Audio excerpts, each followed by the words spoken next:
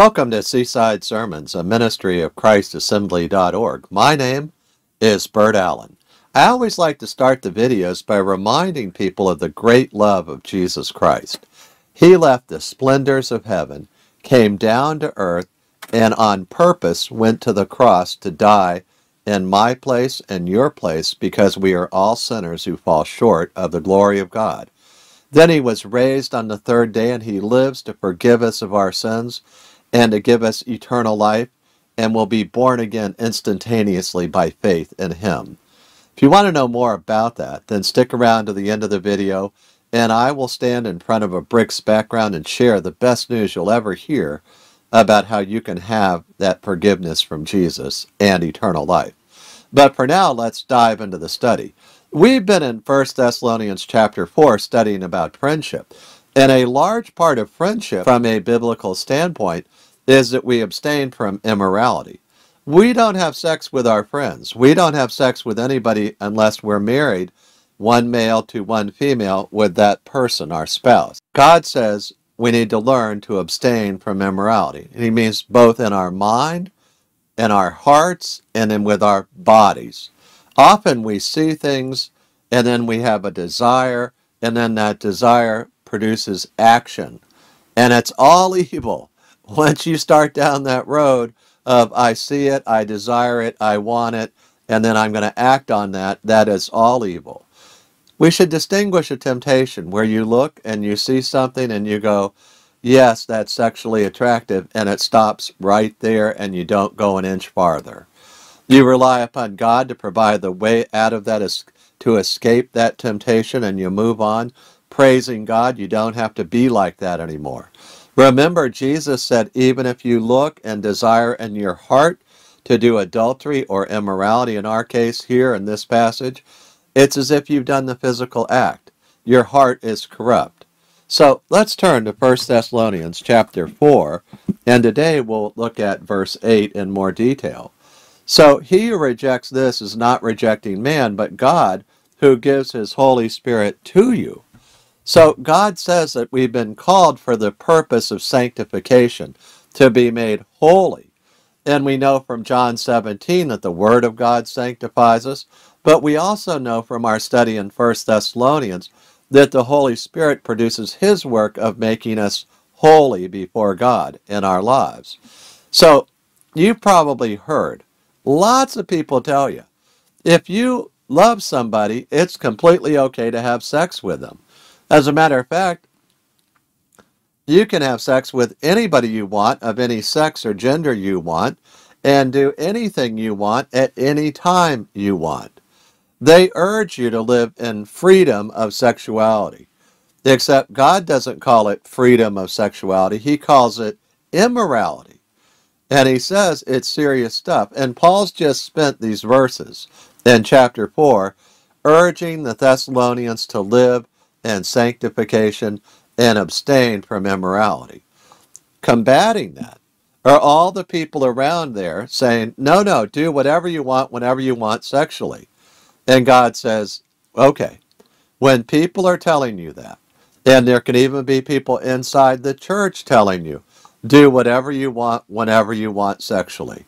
But when they're saying that, remember verse 8 says, people who reject this teaching that you should not engage in immorality, but you should be called and live in sanctification and abstain from immorality across the board.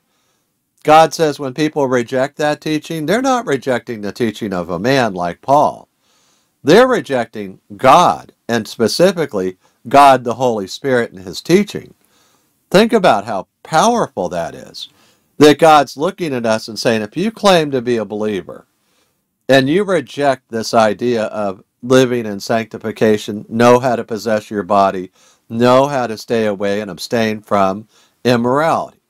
If you have people telling you don't worry about your immorality, it'll be okay, ignore it, embrace it, do whatever you want, whenever you want. Number one, it isn't a man commanding you to abstain from immorality. It's God. And specifically in this verse, the Holy Spirit's prompting you to abstain from all that stuff. You know, if you have questions about why is my life really not progressing in Christ, Is it because even in your mind or in your act or both, you're still living in immorality? One good gauge of that is pornography. If you're watching pornography and engaging in any form of pornography, rest assured you're not living in sanctification. You're living in immorality.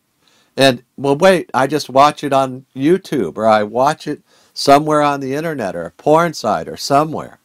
Yeah. Remember, pornography doesn't have to be full nudity. It's anything that's going to cause you to have an immoral reaction. That immorality is what God's talking about here. That lust in your heart, whether it produces overt action or not, it's still immorality in your life.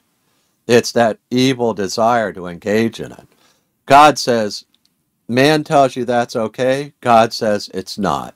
The Holy Spirit works to sanctify you and help you abstain from all immorality. But when people say, oh, you don't have to worry about that, you go, no, I remember what God said.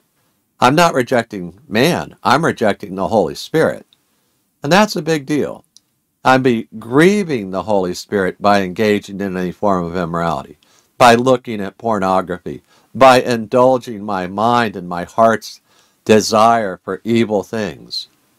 God says, if you're going to be a really good friend, you got to learn to distinguish between what men are telling you and what the Holy Spirit's telling you. You need to, number two, identify the people who are rejecting the work of the Holy Spirit in their life, mark that man or that woman, and say, no, that person rejects the Holy Spirit. How do I know that? 1 Thessalonians 4:8 told me that the people who reject that claim of God upon your life, that you live in the power of the Holy Spirit, you do not grieve the Holy Spirit, but you are filled with the Holy Spirit. You're not quenching the Holy Spirit, but you're walking in order with the Holy Spirit. Well, if you want to know more about that stuff, go read Galatians 5. But here's the point. There's going to be a war going on in your life between what the flesh wants to do with its immorality and what the Holy Spirit wants to do in your life. But if you live in immorality, even in your mind, you're going to be a danger to your friends. The danger is that you're always looking for immorality and more immorality. Your friends are not saved. You've rejected God. You're rejecting the teaching of God. You're rejecting the Holy Spirit's work in your life when you have a heart set upon immorality, even if it's only occasional lapses. Make sure you're trying to get to zero, where you have 0 days of lapses. No lapses, no immorality, no bad thoughts, no overt acts. Praise Jesus. We know that when he says in verse 8, they're not rejecting men, but they're rejecting the Holy Spirit. That's telling us on the positive side that the Holy Spirit's working inside of us all the time to help us lay aside immorality, to walk in the Spirit, to be filled with the Spirit, to see him producing the fruit of the Spirit in our life every day to the glory of God. And we'll be the best friends ever because we abstain from immorality. Let's pray. Father, we thank you for your word and how clean and pure and wonderful it is. It is truly beautiful. Lord, help us to abstain from immorality and to make sure that we're not rejecting the work of the Holy Spirit in our lives. We pray in the matchless, beautiful name of Jesus. Amen. Hallelujah. Before I close the video, I'd like to share with you 4 verses about eternal life. I often ask people this simple question: why should Jesus let you into heaven? And the answer to that question surprises many people because it comes from the Bible and it's simple and it's clear. Most folks, when they hear that question, they tell me, well, I've been good, or tried to do more good than bad, or I tried hard, or I've done a lot of nice things, and I hope God will let me into heaven. They somehow think if their good works outweigh their bad works, that God will let them in. But God says, actually, I'll let people into heaven because of a free gift. But the story from Jesus starts with 4 verses, and I'm going to read them one at a time. Romans 3:23 says, for all have sinned and fall short of the glory of God. Romans 3:23. You see, for every person who lives today on earth in human flesh, we've all sinned. Every one of us. We've all told a lie. We've all done or said something that made somebody else angry, and we were doing it out of anger ourselves. We've all done things to hurt other people at one time or another. God says that's all sin, and I look upon that as falling short of my glory, God says. God says we should never fall short of his standard, which is the glory of God. Well, is it serious that we've sinned? Should I be worried about that? Everybody sinned. Why should I worry? Well, consider Romans 6:23. For the wages of sin is death, that all of us deserve the death penalty. At the moment we sinned, we incurred the death penalty for the smallest sin or the biggest sin. I'm happy that Romans 6:23 continues and says, but the free gift of God is eternal life in Christ Jesus our Lord. You see, if you've been listening carefully and thinking about what the Bible says, so far we've learned that we're all sinners, we all fall short of the glory of God, and we all deserve the death penalty.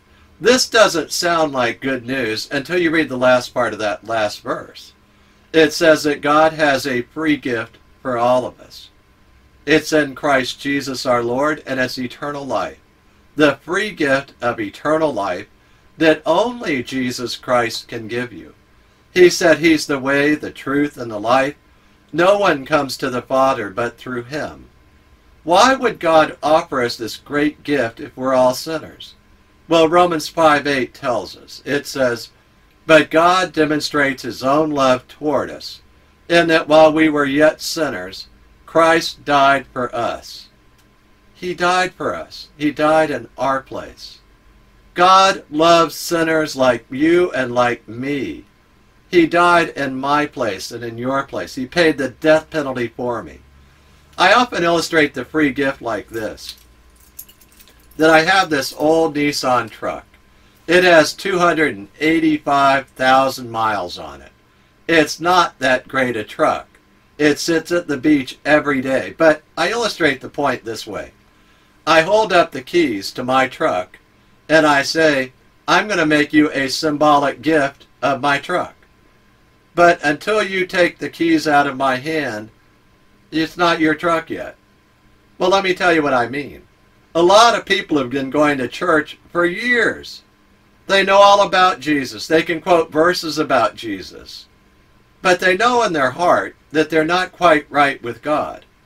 And there's never been a day in their life where they've been born again and they know it. You see, they're just staring at the keys in God's hand, and he's offering you the free gift today of saying, reach out by faith and receive that free gift and take it into your heart today. Receive the free gift. Okay, how do we do that? Well, Romans 10:9 tells us how to do that. It says that if you confess with your mouth Jesus is Lord and believe in your heart that God raised him from the dead, you will be saved. And he means saved from the death penalty, eternal destruction. So we can receive that free gift right now by faith, and we can pray a prayer together. I urge you to pray with me. I'm going to pray it right now. Lord Jesus, I thank you that you love me. I confess that I am a sinner and I fall short of the glory of God. I confess, too, that I deserve the wages of sin, which is death. But, Lord, you offer me the free gift of eternal life in Christ Jesus our Lord. I accept that free gift right now. I believe that you love me and that God died on the cross for me, that Jesus Christ is God, and he died on the cross for me. You paid the death penalty for me, Lord Jesus. Thank you so much. I confess with my mouth Jesus is Lord, and I believe in my heart that God raised him from the dead. I repent of my sins, and I accept that free gift, Lord. Thank you so much that you have forgiven me. In your name I pray. Amen. Now, if you prayed that prayer with me, I'd love you to send me an email and we'll rejoice together. Send me the email at friend@christassembly.org. That's friend@christassembly.org. I look forward to hearing from you. Hallelujah.